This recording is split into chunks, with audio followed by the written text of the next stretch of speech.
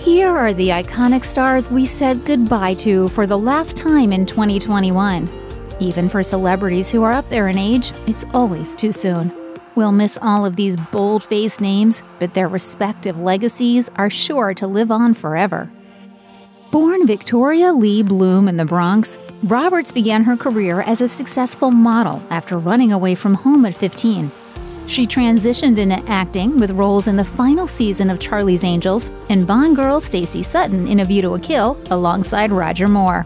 Roberts went on to star in a series of B movies, including Sheena and The Beastmaster, but is likely most known for her role as Midge, Donna's mother, on That 70s Show starting in 1998. Roberts' death was initially reported incorrectly, as her representative released a statement announcing her death prematurely.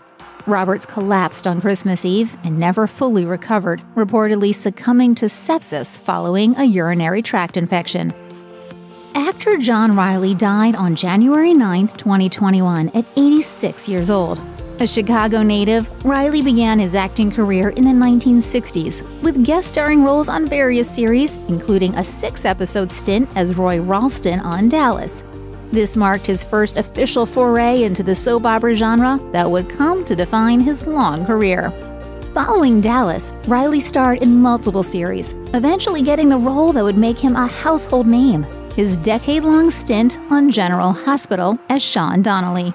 His daughter Caitlin Reilly wrote of her father's passing on Instagram, "John Henry Matthew Reilly, aka Jack. The brightest light in the world has gone out. Imagine the best person in the world. Now imagine that person being your dad. I'm so grateful he was mine. I'm so grateful I got to love him. I'm so grateful I made it in time to hold him and say goodbye." Siegfried Fischbacher, the last living half of Siegfried and Roy, died on January 13, 2021, following complications with pancreatic cancer, AP reported. He was 81 years old. Fischbacher developed a fascination with magic tricks as a child. He and Roy Horn began working together in 1957 after meeting on a cruise ship, where Horn first served as Siegfried's assistant, then upgraded their performances with animals. Fischbacher and Horn polished their act for several years in their native Germany, as well as in Switzerland, before taking their talents to the United States. They began their Las Vegas performances a decade later. The duo became sensations, not just for their illusions, but also for their work with big cats, including tigers and lions. In 1990, Siegfried and Roy began their residency at the Mirage and extended their contract to a lifetime deal in 2001, with their performances reportedly raking in more than $1 billion. After a tiger injured Horn during a performance, Fischbacher was asked if he'd ever perform alone. His answer to Larry King could not have been more clear, saying, "It's not in my makeup, because this is Siegfried and Roy. Roy gave me always the strength, you know. Like I always say, Siegfried would be not enough, and Roy is too much. He pulls me up. He is bigger than life, and that is what it means." Harry Brant, the influencer son of supermodel Stephanie Seymour and mogul Peter Brant, died on January 17, 2021, from a drug overdose. He was 24 years old. Harry became a fashion scene fixture since he and his older brother Peter Brant II were teens and often pushed the envelope with his styling. The duo had their own cosmetics line for MAC, and both modeled for the likes of Balmain and Vogue Italia. Harry also worked as a journalist for his father's Interview magazine. At the time of Harry's death, the Brant family said in a statement to People that he was merely days away from going to rehab, adding, "Harry was not just our son, he was also a wonderful brother, loving grandson, favorite uncle, and a caring friend. He was a creative, loving, and powerful soul that brought light into so many people's hearts. He was truly a beautiful person inside and out. He achieved a lot in his 24 years, but we will never get the chance to see how much more Harry could have done." Actress Mira Furlan died at home surrounded by family on January 20, 2021, at age 65. According to BBC News, Furlan suffered from complications connected to the West Nile virus and had been ill for some time. Furlan starred in Babylon 5, though she is likely best known for her role as scientist Danielle Rousseau on Lost from 2004 to 2010.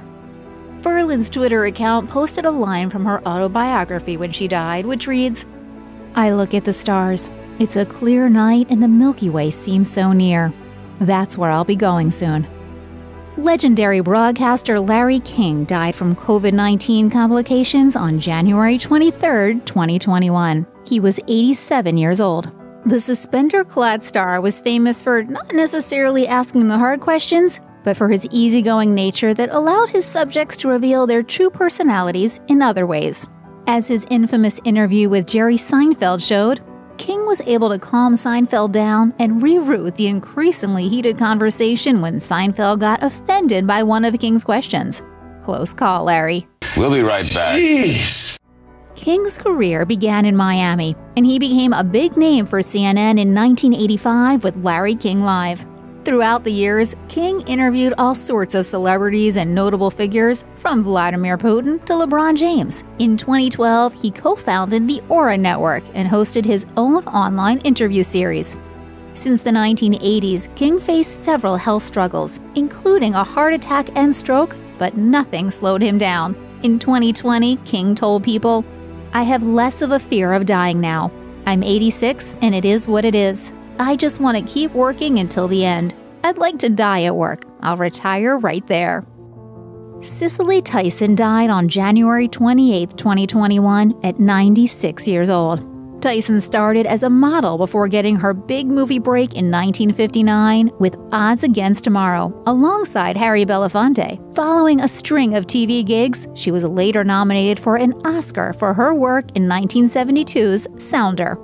Tyson wasn't just an acclaimed movie star. Her small-screen work was both prolific and critically lauded, including her titular role in the autobiography of Miss Jane Pittman, which won her 2 Emmys, and her part in 1963's East Side, West Side, which was the first ever recurring part for a Black actress on a TV drama.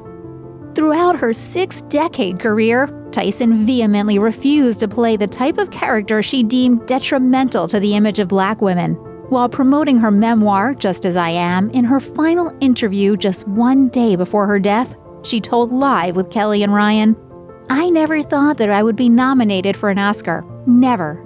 But I used to view the event every year, and one night I watched it and I said, I'm going to sit in that front row one day. And I ended up doing that for the role of Rebecca in Sounder." Saved by the Bell alum Dustin Diamond, who rose to fame for his portrayal of Samuel Screech Powers, died on February 1, 2021 from stage 4 lung cancer, TMZ reports. He was 44 years old. The former child star's condition was only diagnosed in mid-January, but quickly worsened as he underwent chemotherapy treatments. Diamond had a complicated relationship with his former co-stars after penning the 2009 tell-all book, Behind the Bell, in which he alleged that his castmates engaged in illegal activities on set. Even so, Diamond's Saved by the Bell co-stars were among the celebs who honored him following his death. Lopez noted on Instagram, "Dustin, you will be missed, my man. The fragility of this life is something never to be taken for granted. Prayers for your family will continue on." Actor, director, and writer Hal Holbrook died on January 23, 2021 at age 95. Holbrook was most famous for portraying Mark Twain in a series of one-man shows spanning a whopping 6 decades, winning a Tony Award for his role in Mark Twain Tonight in 1966. Holbrook turned to drama in boarding and military schools in his youth and majored in the subject at Denison University. He performed in productions while serving in World War II, and upon returning home, was cast in the soap opera The Brighter Day. By the mid-1950s, Holbrook performed as Twain on The Ed Sullivan Show and made his Broadway debut in 1961 with Do You Know the Milky Way? He was a stage and screen fixture, especially in television, winning an Emmy for miniseries Lincoln and playing Deep Throat in All the President's Men in 1976. In 2008, Holbrook, then 82, became the oldest actor ever to be nominated for an Academy Award for his role in Into the Wild. Holbrook said that playing Twain was therapeutic, telling SFGate, "Mark Twain's opinions let me express my reactions to the way we behave, the ways we think and don't think, and the crazy mistakes we keep making." Alaskan Bush People patriarch Billy Brown died on February 7, 2021, following a seizure. He was 68 years old. Billy's son, Bear Brown, confirmed the news on his private Instagram account, writing, "He was our best friend, a wonderful and loving dad, granddad, and husband, and he will be dearly missed. He lived his life on his terms, off the grid and off the land, and taught us to live like that as well." Billy, a Texas native, was a commercial fisherman and hunter. After losing his parents and sister in a plane crash when he was 16 years old, he eventually met wife Amy and moved with her from Texas to Alaska. It's here that they would go on to raise their 7 children and become reality TV staples. Discovery said in a statement to People, "We are devastated to hear of Billy Brown's sudden passing. He has been part of the Discovery family for years. A trailblazer, a lovely man, and most definitely one of a kind. Our heart is with his family and those that knew him and loved him as they deal with his devastating loss." Conservative talk radio host Rush Limbaugh died on February 17, 2021, following a lung cancer diagnosis. He was 70 years old. Born in 1951 to a family of Republicans, Limbaugh took advantage of Ronald Reagan's shelving of the Fairness Doctrine to launch his right-wing radio empire in the 80s in California before moving to the New York market. In 2001, Limbaugh revealed he was nearly deaf and underwent cochlear implants and learned to read lips. Sadly, 5 years later, he was arrested for prescription fraud for allegedly doctor shopping for painkillers. Then-President Donald Trump awarded Limbaugh, a supporter of charities for fallen military and police families, with the Presidential Medal of Freedom in 2020. Actor Yaphet Kotto died on March 15, 2021, at 81 years old, Variety reported. He worked on stage with Judy Holliday as a mentor, then moved to television, earning an Emmy nomination for his portrayal of Idi Amin in 1977's Raid on Entebbe. Kotto's physical size impacted his career. He told the Baltimore Sun, "I'm a 200-pound, 6'3" black guy, and I think I have this image of a monster. It's very difficult." His film work placed him alongside heavyweights Robert Redford in Brubaker, Robert De Niro in Midnight Run, Roger Moore in Live and Let Die, Arnold Schwarzenegger in The Running Man, and Sigourney Weaver in Alien. His star turn was Homicide: Life on the Street, premiering in 1993. However, Kotto rejected major roles because of their portrayal of black characters. He told the Globe and Mail, "I was offered a part in Glory, which I refused, because for me, it purported to be about a black experience and was really about the white guy.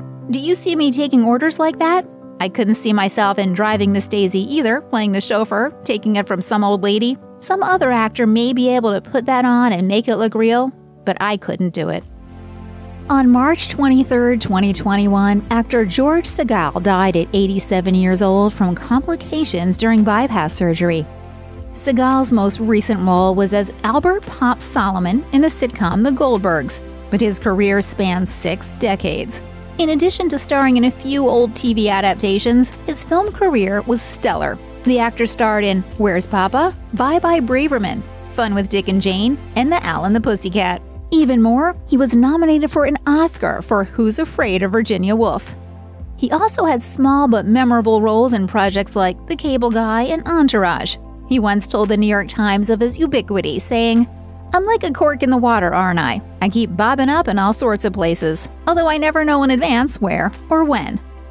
Comedy icon Jessica Walter died on March 24, 2021. She was 80 years old. While her career was nearly 6 decades long, she was most famous for her roles as Lucille Bluth on Arrested Development and Mallory Archer in Archer. In 2012, she told the AV Club that playing twisted, troubled characters was her favorite forte. She shared, "Lucky me, because those are the fun roles. They're juicy, much better than playing the vanilla ingenues, you know, Miss Vanilla Ice Cream." Archer creator Adam Reed said in a statement to Deadline, "The Archer family is heartbroken to lose Jessica Walter, our beloved colleague and friend. Jessica was a consummate professional, an actor's actor, and the exact opposite of Mallory Archer. Warm, caring, and kind, with an absolutely cracking sense of humor. And it was both a privilege and a true honor to work with her over these many years. She will be greatly missed, but never forgotten." Beloved children's author Beverly Cleary died on March 25, 2021. She was 104 years old. As a young girl, Cleary struggled with reading and was in her grade's lowest ability reading group, her website notes, which led her to sympathize with struggling readers and eventually to write books that readers of multiple age levels would be able to embrace. Cleary penned a total of 39 books, including 2 memoirs, throughout her long, illustrious life, winning the 1984 John Newbery Medal for Dear Mr. Henshaw, and Newbery Honors for Ramona and Her Father and Ramona Quimby, age 8. Musician Kevin Clark, who starred in School of Rock as a child, died on May 26, 2021, at age 32, the Chicago Sun-Times reported. Clark was riding his bicycle when he was struck by a vehicle and died at a nearby hospital. Clark, who played drums in the film, had no plans on being an actor, his mother told the outlet, but loved music and also played violin, piano, and guitar. After School of Rock, Clark taught music at a local School of Rock location and was in several bands. Upon Clark's death, Black posted photos with the drummer from their 2003 film together, as well as hanging out in 2018 on Instagram. Black wrote, "Devastating news. Kevin is gone. Way too soon. Beautiful soul. So many great memories. Heartbroken. Sending love to his family and the whole School of Rock community." Olympia Dukakis died at 89 on May 1, 2021, her brother Apollo announced on Facebook following many months of failing health. Olympia had bit parts in film and on television before her breakout role as Rose Castorini in Moonstruck in 1987, which won her a Best Supporting Actress Oscar. Olympia followed with blockbusters Working Girl, Look Who's Talking, and Steel Magnolias. In 1993, she starred in Tales of the City, a role she reprised in Further Tales of the City in 2001 and the miniseries 2019 reboot. She frequently played characters much older than her actual age, starring as then 32-year-old Dustin Hoffman's mother in John and Mary in 1969 when she was just 38. Olympia told the New York Times of her career, "I always played older. I think it was the voice." Cher tweeted in tribute to her longtime friend, "Olympia played my mom in Moonstruck, and even though her part was that of a suffering wife, we laughed all the time. She would tell me how much she loved Louis, her handsome, talented husband. I talked to her 3 weeks ago. R.I.P., dear one." Actor Paul Ritter died at home surrounded by his wife, Polly, and sons Noah and Frank on April 5, 2021. Ritter was 54 years old and had been diagnosed with a brain tumor, his representatives confirmed to People. Ritter's rep shared in a statement to the outlet, "Paul was an exceptionally talented actor playing an enormous variety of roles on stage and screen with extraordinary skill. He was fiercely intelligent, kind, and very funny. We will miss him greatly." Ritter was a fixture in blockbusters, appearing in films like Quantum of Solace, Friday Night Dinner, The Game, and TV miniseries Chernobyl. Ritter is also an accomplished stage actor, being nominated for an Olivier Award twice and a Tony Award in 2009 for his stage performances. According to The Guardian, Ritter will appear posthumously in a 10-year anniversary special for Friday Night Dinner, so we can look forward to seeing Ritter one more time. Absolutely terrific! Prince Philip, Duke of Edinburgh, died on April 9, 2021 at 99 years old in Windsor Castle. Buckingham Palace announced, with the Queen expressing her, quote, "deep sorrow over the news." The Duke had previously been hospitalized for nearly a month for a heart condition and went home in March, the BBC reported. Before becoming a fixture of the British royals, Philip served in the Navy in World War II and was an accomplished carriage driver, helping to actually create and popularize the sport. His youngest son, Prince Edward, previously said of Philip, "My father, plain and simply, is very modest about himself and doesn't believe in talking about himself. One of his best pieces of advice he gives to everybody is talk about everything else. Don't talk about yourself. Nobody's interested in you." Ever cheeky and outspoken, Philip himself echoed that in an interview with BBC. When asked if he felt he was successful in his royal role, he scoffed, "I couldn't care less. Who cares what I think about it? I mean, it's ridiculous." Actor Helen McCrory died on April 16, 2021. She was 52 years old. Her husband, actor Damian Lewis, tweeted about her death, writing, "I'm heartbroken to announce that after a heroic battle with cancer, The beautiful and mighty woman that is Helen McCrory has died peacefully at home, surrounded by a wave of love from friends and family. She died as she lived, fearlessly. God, we love her and know how lucky we are to have had her in our lives. She blazed so brightly. Go now, little one, into the air, and thank you. McCrory told Idler in 2019 that her East African upbringing caused her to enjoy the, quote, minutia of life. And on the subject of her own personal happiness, she once told stylist, I don't know that I've always been confident and self-assured, but I've never been all that self-conscious. I find what's going on around me far more interesting than my own navel. Best known for playing Polly Gray in Peaky Blinders, the versatile star also portrayed Draco Malfoy's mother in the Harry Potter franchise. Her other big screen credits include Skyfall, The Queen, and Hugo. McCrory's diverse roles will surely be remembered. You mean a woman like me? Yes. Paul Mooney died on May 19, 2021, after suffering a heart attack, TMZ reported. He was 79. Mooney's first foray into show business was as a ringmaster in a circus. He moved on to comedy, famously penning material for Richard Pryor. He later wrote for Sanford & Son, In Living Color, and perhaps most famously, Chappelle's Show, on which he also appeared in recurring sketches. Mooney was particularly proud of reclaiming the N-word in his and Pryor's work, explaining in his memoir, Black is the New White, when Richard and I use it on stage in front of an audience with both white and black folks in it, we're saying something that white people can't. It's forbidden to them, but allowed to us. Ain't too many things like that. It's liberating. Dave Chappelle paid tribute to Mooney in a brief interview with TMZ. He shared, I want to shout out every comedian on earth. One of the best that ever did it, his legacy will live forever. He added that Mooney was one of the very first black writers to join the Writers Guild, saying, Paul Mooney will be sorely missed and wildly remembered. I'll see to that. Perhaps most famous for portraying the recurring character of Billy Merchant on NBC's The Office, actor Mark York died on May 19, 2021, at Ohio's Miami Valley Hospital, Variety reported. York's cause of death is reportedly an unspecified but sudden illness. He was 55 years old. York had few appearances before getting his gig as the Scranton Office Park property manager in the early seasons of The Office. He first appeared in the Season 2 episode called The Injury, in which he speaks at a disability awareness meeting for Dunder Mifflin. Following his success on popular comedy series, York became an inventor and received at least 2 patents before his death. According to his obituary per Variety, York always tried to look at what he could accomplish and do, not what he couldn't do.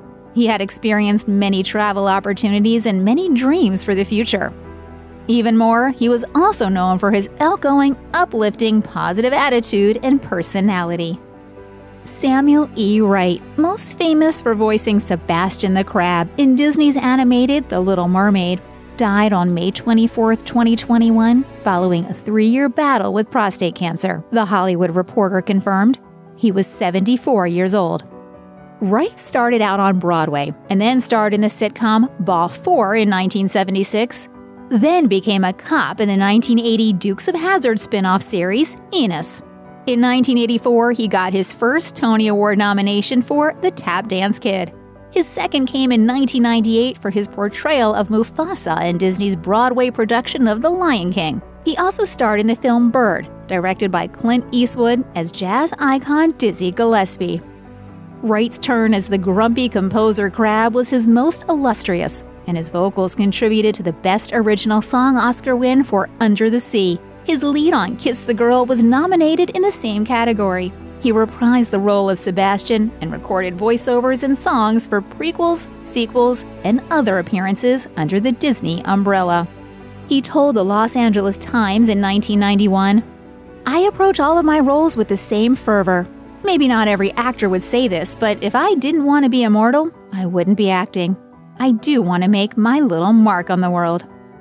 Sadly, these aren't the only celebs who have left us in 2021 so far. Here are some of the other stars who enhanced many lives and left their mark on the world before leaving us all too soon.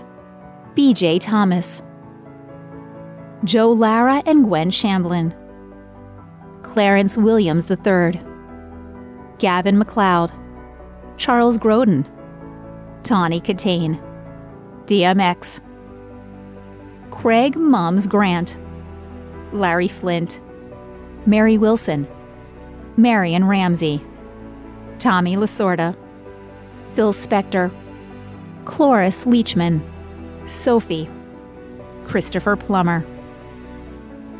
Check out one of our newest videos right here.